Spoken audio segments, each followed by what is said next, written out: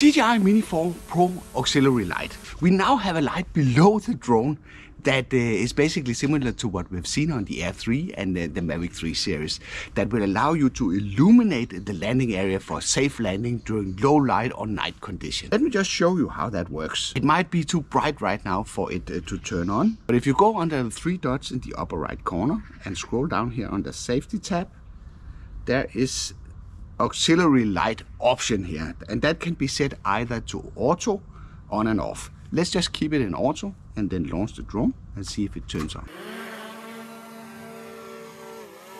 See, it did not. So now I can go in here and I can basically force it on. You see? On, off, on, off.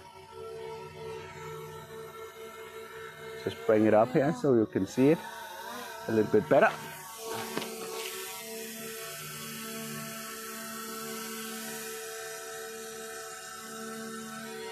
So, on, off.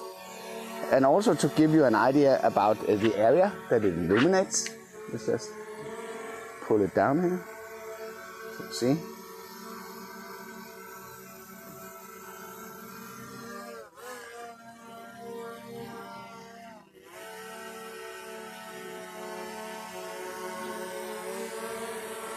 Of course, when you force it into on, it will stay on also when it's up in the sky.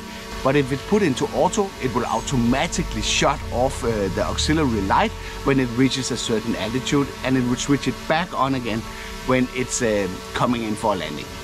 See, it illuminates the tiles very nicely. One final thing that I would like to try is if we can go under control and we can maybe take bottom customization. Maybe it is possible to turn off the auxiliary lights. It seems like it. But now the C2 button has been configured, so I can turn off the light and turn it on again. Yeah. That's definitely an option too. It seems you like the format where I'm answering your questions in relation to the DJI Mini 4 Pro. So if you have any additional questions, then make sure to throw them below this video.